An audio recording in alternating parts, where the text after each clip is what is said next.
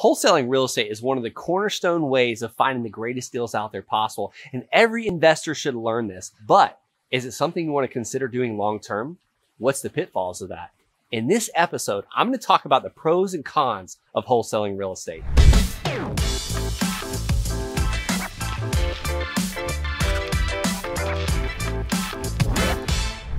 Hey, welcome back. I'm going to be talking about the negatives and the positives of wholesaling real estate, and one of the many regrets you'll have by not starting, and then some of the very many regrets that you'll have by doing it too long.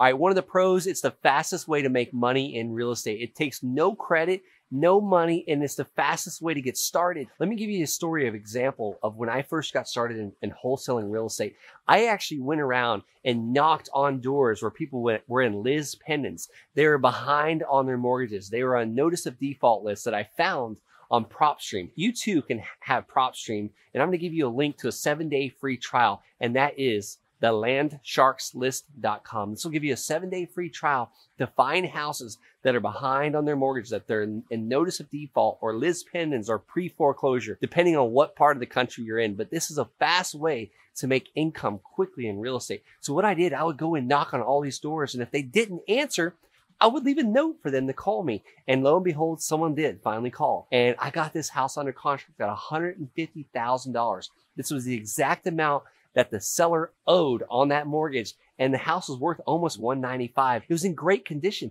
It was actually just kind of dirty. He hadn't cleaned it in multiple years, but he had given up on paying the mortgage for whatever reason. Well, I put this thing on Craigslist that very night for $155,000. I was planning to make a $5,000 assignment fee. Well, by the next day, I had a buyer lined up. This guy loved 4-bedroom, 3-bath houses in this area, and he was set to close in 7 days. I was able to get the seller, save his credit, get him out of the house, and make a quick $5,000 assignment fee, all in a period of about 7 days from the time that he called on my note. That was quick money, so that's a pro. But let me tell you a con about it.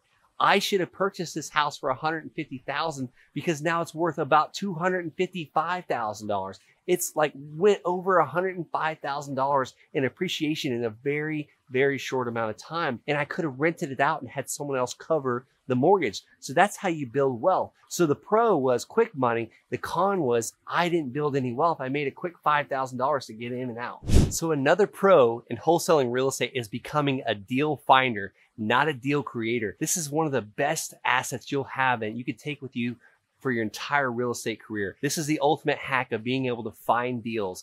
Talking to 100 sellers, 99 out of 100 are not going to want to sell their property at a discount. But there's that one seller that's motivated enough that's going to need your speed that you provide and the convenience that you provide to ultimately bring this deal to someone else. This is called wholesaling. Now, if you build this skill, you don't always have to wholesale your deals. That's where I'm getting to the con side of this. You don't actually get to create wealth. You're going to look back 5 years from now and see all the deals that you've wholesaled to other cash buyers that are holding on to these things and building wealth. When this real estate markets like we're in right now are doubling in value, you're going to be really sad to look back and realize that you never kept any of your properties. So that's a major con of becoming a wholesaler. You get so into the deal flow, the deal volume, and you sell everything, you wholesale everything you get. You get deals that have got 50,000, 60,000, 100,000 in equity, where if you just held on to it for 30 years and let someone else pay the mortgage, and that tenant pays the mortgage and ultimately pays that property off, that's true wealth. Now imagine if you multiply that by 10, 20, 30 properties, you now have the ability to change your financial freedom. You retire, with massive amount of money, and then you build generational wealth for your family. All right, another pro is a huge cash buyers list.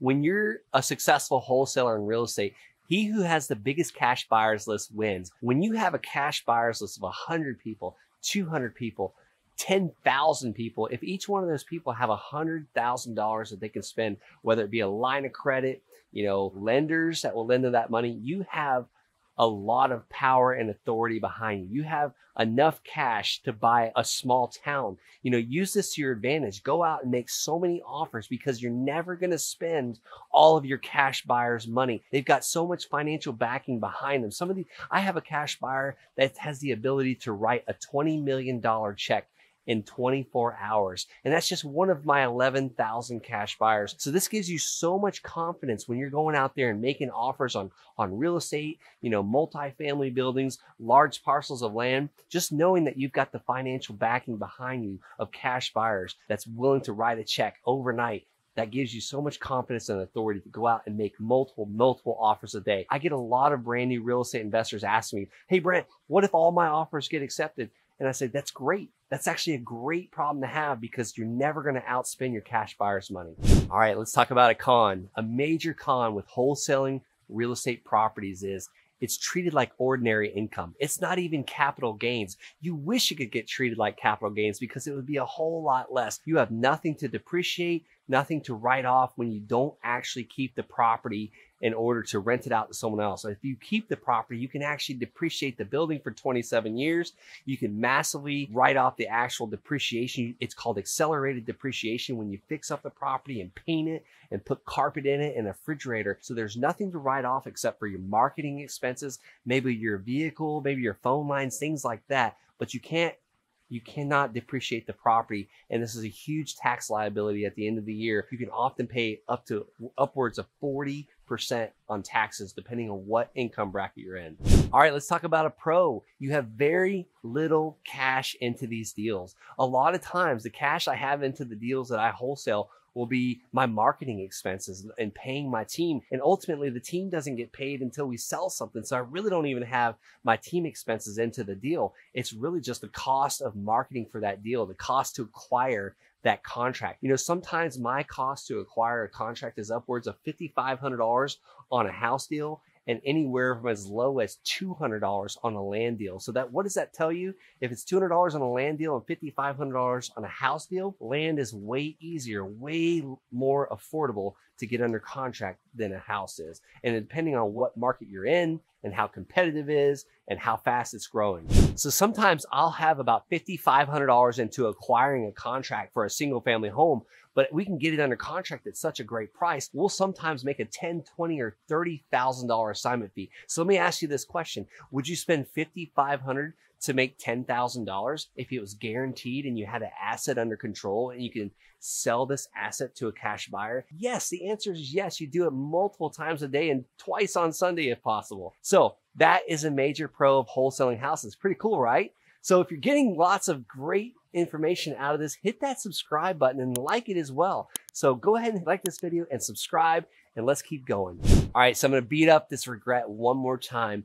I urge you as a wholesaler of real estate, make sure you're keeping at least 1 out of 10 of your deals that you're doing and let the other wholesaling pay for that one deal you keep. Because if you just kept one deal a month, 12 months from now, you would have 12 properties. Don't be the guy that looks back 5 years from now and realizes he didn't keep any of the gold for himself. All right, so check out my next video, how to wholesale real estate step by step.